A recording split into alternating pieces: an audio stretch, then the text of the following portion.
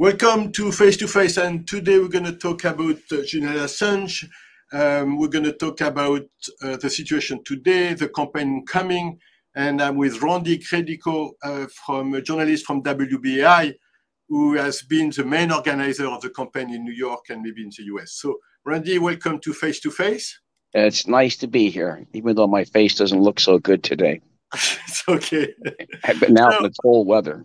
Yeah, I know it's deadly here. I'm not used to it.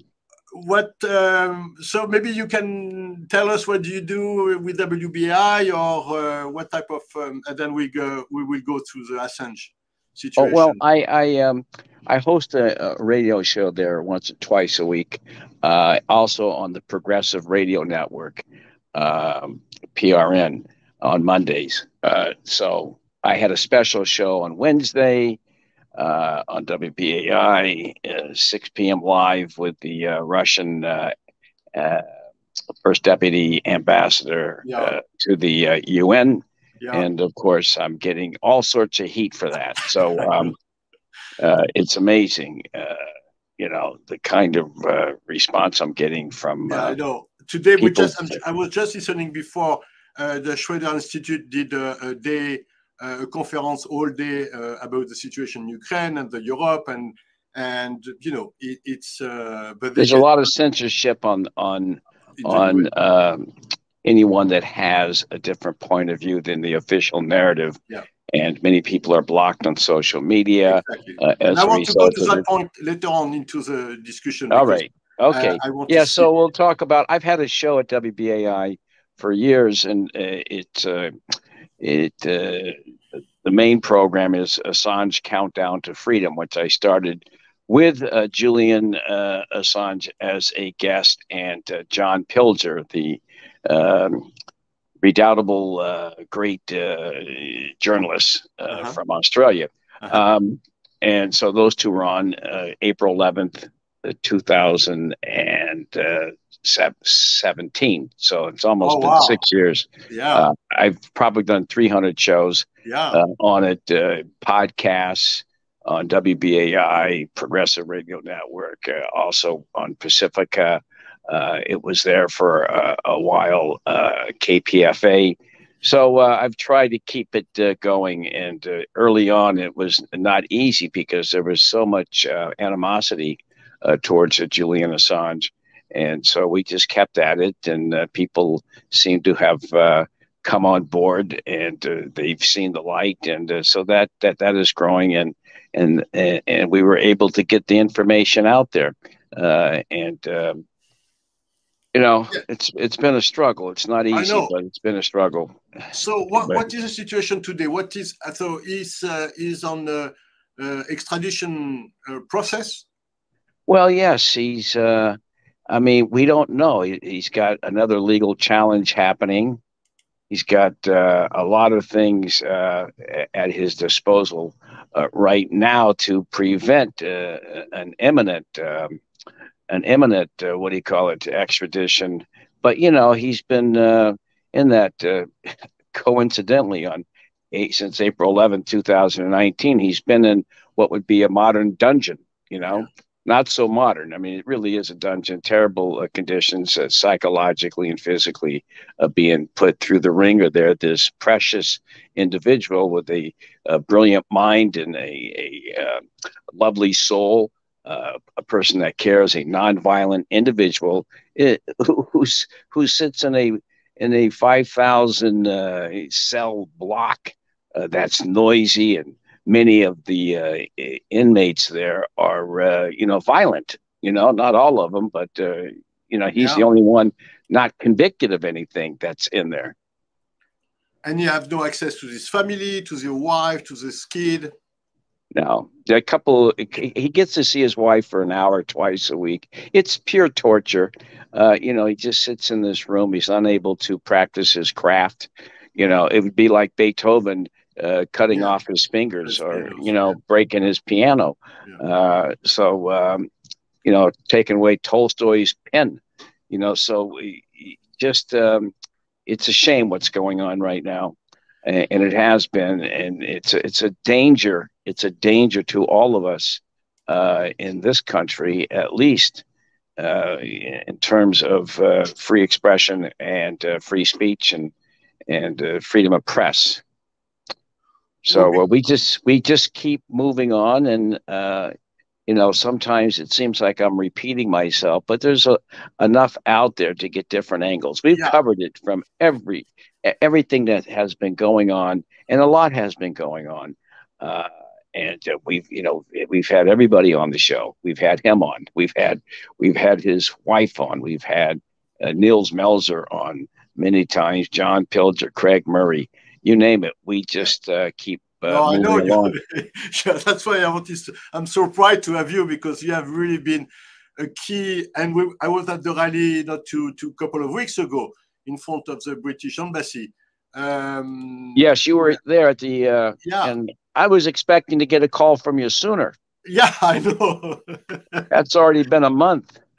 Exactly. No, but I wanted to see about February, to see what's happening in February, and see what's going on with. I know what's coming up. There's going to be the film Ithaca, which was produced by his brother, Gabriel Shipton, is going to make a national tour. It's going to kick off a national tour. And I'm going to speak at some of them, like open up the program. Great. So that's going to start on February 11th, or it's going to be? I think so. Something else is happening February 11th.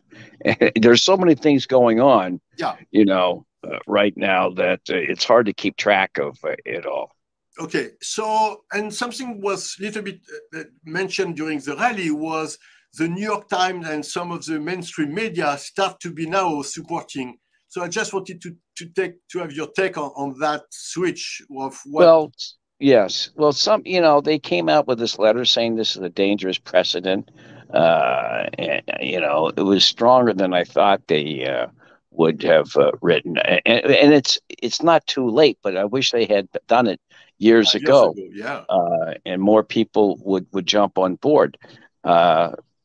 We've waited a long time, and he's hasn't committed any crime, and yet he is in this godforsaken situation, this unhealthy, psychologically and physically unhealthy prison with bogus charges. These charges, the Espionage Act was written in 1917, basically to suppress dissent, anyone who was anti-war.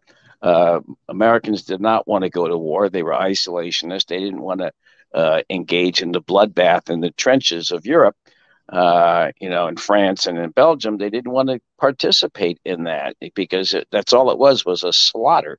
And so they had to do what they could. This was not, of the 2,000 people who were convicted under the Espionage Act, only 3 were German so-called spies or whatever, minor charges. The rest were anti-war. So it was some kind of disobedience, civil disobedience. Everyone knew that the law was written.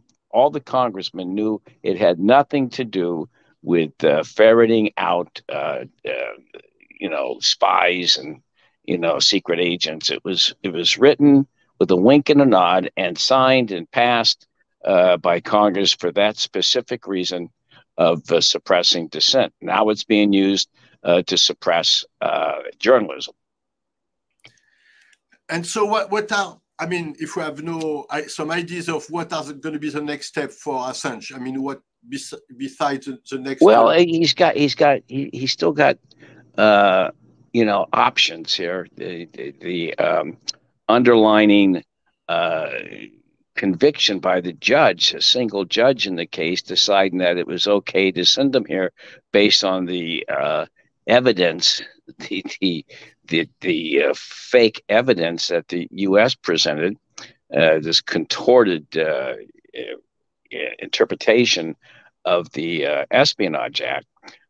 So she bought into that. She only did not send him here because the reason would be that he was unhealthy and the conditions were too bad in the U.S. Prisons, which they are. But that was overturned by their appellate top appellate court, And and the papers were signed. So now they're challenging the original judge, Baritzer's, finding that the U.S. had grounds to have him extradited to the U.S. So that's that. There's that, and then there's a European Human Rights Court that would be the next step if this underlying charge is not overturned. But does the UK belong to the European court now? It's a binding. They're not part of the European Union, but they are part of this human rights court. Okay, right, makes sense. So as we started at the beginning of the show, we talk about the issue of the journalists being censored or having their account blocked in social media. And it happened to many of our friends and many activists all over the world. So how do you see that going? And do you have any magic tools to overcome that issue, because it's becoming really a big problem? Yeah, well, listen, they got control of it. You have the social media giants,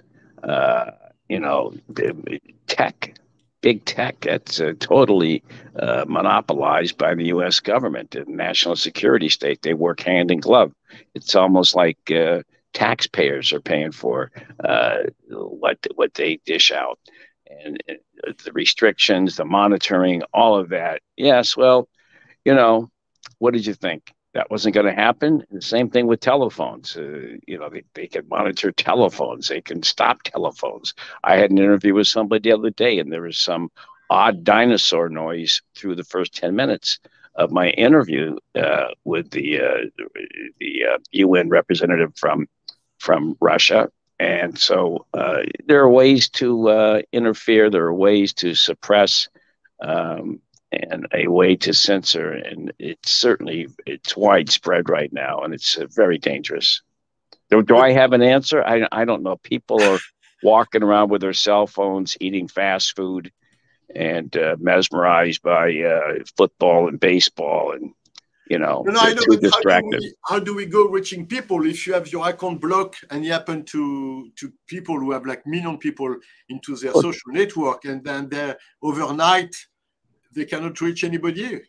Well, most people can't, because they're not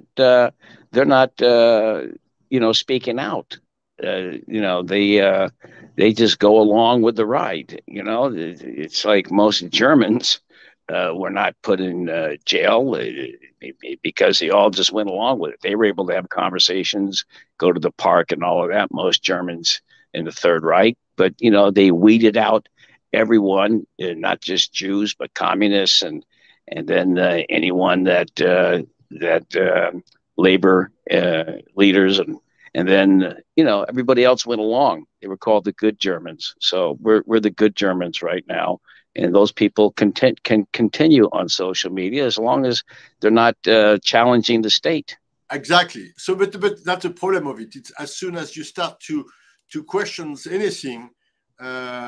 The war in Ukraine, or the funding of the war in Ukraine, or Assange, or whatever, you're gonna start to get complication and difficulties on social network. So listen, their business is war. I mean, we are at a permanent war state right now, and the major media have been co-opted for years. And the corporate media, they go along with it. They don't have any dissent there. You get a one-sided view. Just take this Ukraine, affair. There's only been one side of that's been presented on all of these networks. They don't have any problem. They're not going to be censored because they have self-censorship, and they may as well be getting their scripts written by the Department of Defense or the CIA. Well, I think they are, because it's so much. It's so much the same story. It's the same thing every single day. How many times can you watch the same movie? Yeah, and I think it's the same story in Europe too. So it doesn't make it easier. No. Do you want to plug anything before we wrap up? Do you have any update, something you want people to know? You know, that's it. But you know, you can listen to. You can go and get most of my interviews over the last couple of years on the Assange Countdown to Freedom.com. Just spell it out, Assange Countdown to Freedom.com, or randycredico.com leads you to the same spot. And you can see, go to episodes, you can see hundreds of interviews that I've done with all of these people that I just mentioned earlier, and many more. Stefania Bonizzi, Pamela Anderson. You know, there's so many. I get Ralph Nader, and Ray McGovern. You know, Max Blumenthal. We'll have to get you on soon. All right. Okay. Thank you so much. Enjoy your day, and thank you for being there. Okay. Thank you so much, Randy. Bye. All right. Bye-bye. Thank you. Thank you. That was your show, Face to Face, and keep please watching your news on Presenza.com, and we hope to hear from you very soon. Thank you. Thank you.